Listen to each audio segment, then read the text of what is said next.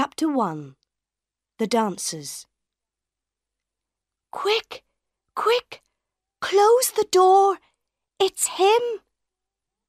Annie Sorelli ran into the dressing room, her face white. One of the girls ran and closed the door, and then they all turned to Annie Sorelli. "Who? Where? What's the matter?" they cried. "It's the ghost," Annie said. "In the passage. I saw him.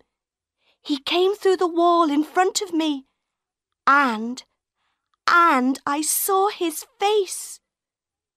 Most of the girls were afraid, but one of them, a tall girl with black hair, laughed.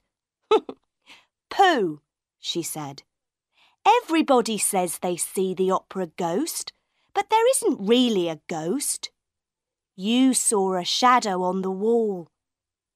But she did not open the door or look into the passage. "Lots of people see him," a second girl said. "Joseph Bouquet saw him 2 days ago. Don't you remember?" Then all the girls began to talk at once. "Joseph says the ghost is tall, and he wears a black evening coat. He has the head of a dead man with a yellow face and no nose, and no eyes, only black holes." Then little Meg Giry spoke for the first time. "Don't talk about him. He doesn't like it. My mother told me." "Your mother?" the girl with black hair said. "What does your mother know about the ghost?" "She says that Joseph Bouquet is a fool. The ghost doesn't like people talking about him, and one day Joseph Bouquet is going to be sorry, very sorry." "But what does your mother know? Tell us, tell us!" all the girls cried. "Oh dear," said Meg. "But please don't say a word to anyone. You know my mother is the doorkeeper for some of the boxes in the opera house. Well, box 5 is the ghost's box. He watches the operas from that box, and sometimes he leaves flowers for my mother." "The ghost has a box and leaves flowers in it? Oh, Meg, your mother's telling you stories.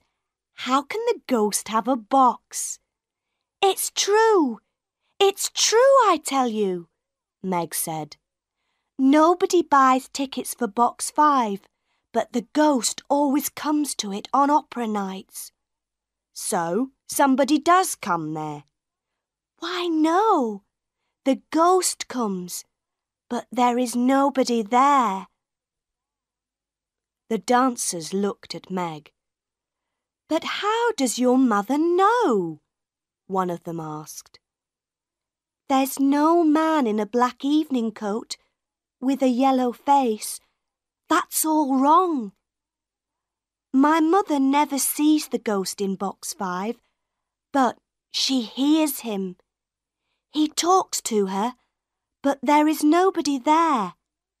And he doesn't like people talking about him." But that evening, the dancers could not stop talking about the opera ghost. They talked before the opera, all through the opera, and after the opera. But they talked very quietly, and they looked behind them before they spoke. When the opera finished, the girls went back to their dressing room. Suddenly, they heard somebody in the passage, and Madame Giry, Meg's mother, ran into the room. She was a fat, motherly woman with a red, happy face. But tonight, her face was white. "Oh, girls," she cried, "Joseph Bouquet is dead. You know he works a long way down, on the 4th floor under the stage.